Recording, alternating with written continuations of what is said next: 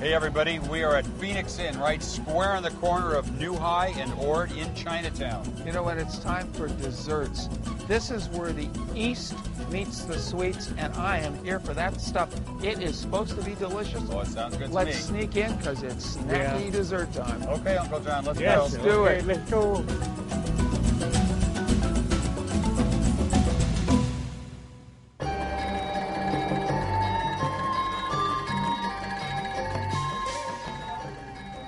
I'm looking through this menu, Steve. What do you think? You know, I come in here, I look at the board, and it all looks sort of Chinese to me. Uncle John, help me out. What is it? Melon with fish. Oh, Melon. I know Okay, what I want. I got it. I want a menu like this, and I want Uncle John with us all the time when we're in Chinatown. Yeah. Good idea. I know, yeah. Let's go sit down and see if we can get some food. Oh, Yeah. good. Good idea. Yeah.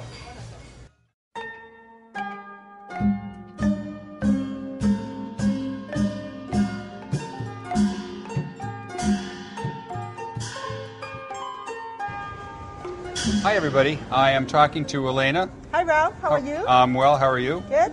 I understand this restaurant's been family owned and here since 1965. Yes, correct. Right now we expand to about 11 restaurants. We have full line dessert that other restaurant doesn't have. Oh, that's fantastic. But I also understand you have traditional Chinese dinners here. Yes, Chinese dinner, Southeast Asia fusion dishes, and a full line Asian desserts.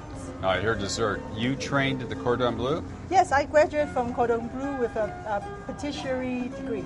Fantastic. And you brought that into this restaurant? Yes, I play with ingredients and add in Southeast Asia ingredient into the French cooking and use traditional Chinese ingredient to make full line dessert. Well, that sounds delicious. Let's go try some. Okay. All right.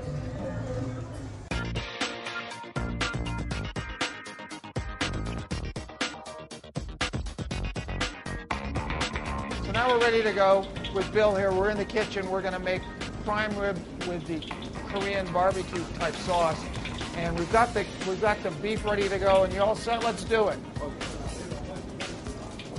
We're putting in the bok choy, and that took about 12 seconds. But the interesting part about this thing is that it's being made on a wok. It's not in the big ovens that are around there for hours and hours. And now the vegetables go back into it. And a special sauce that's made off premises so no one knows about it and delivered here in the mornings, different times in each day. And then the prime rib is put into it. And then we have other, whoa, a little flambe baby. A little rock and roll movement.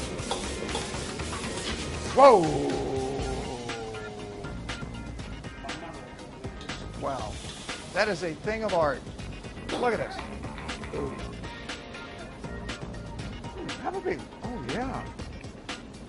Vegetables are smooth. You really don't taste the overwhelming feature of the sauce. It blends in with the vegetables. This will put most primary places out of business. You're unbelievable.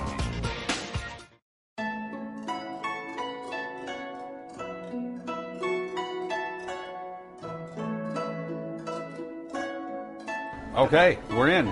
I've got the Phoenix boneless chicken here. And I've got this delicious prime rib with the Korean sauce that I made. And Uncle John's eating the porridge. Yes, the chicken is very tender. Pretty It's got a delightful. very delicate flavor. And now I've got the mixed fruit drink. Very nice. Desserts? Well, as a matter of fact, I am now going to try the mini egg custard.